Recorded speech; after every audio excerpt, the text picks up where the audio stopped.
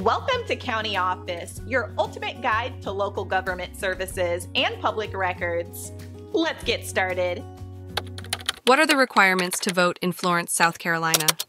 Voting is a fundamental right and duty in the United States, allowing citizens to participate in their democracy. In Florence, South Carolina, specific requirements must be met to exercise this right.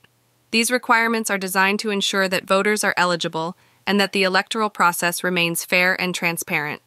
Firstly, to vote in Florence, South Carolina, an individual must be a United States citizen. This is a foundational requirement across the country, emphasizing the importance of citizenship in the electoral process. Secondly, one must be a resident of South Carolina, and more specifically, of Florence County. This requirement ensures that voters have a stake in the local elections and decisions that affect their community directly. Additionally, the age requirement to vote is 18 years or older on or before the next election. This age threshold signifies the transition into legal adulthood and the assumption of full citizenship responsibilities, including voting.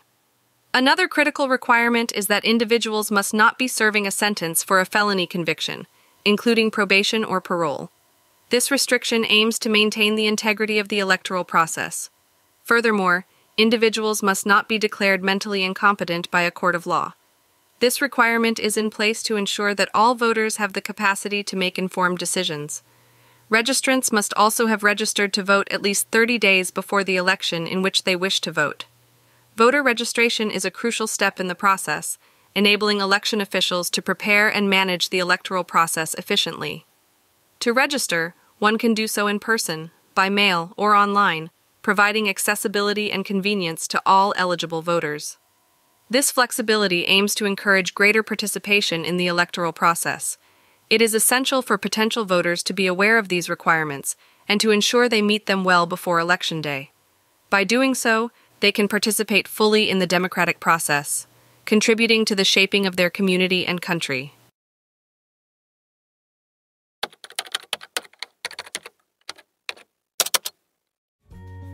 To learn more, check out these links, which you can click in the description below.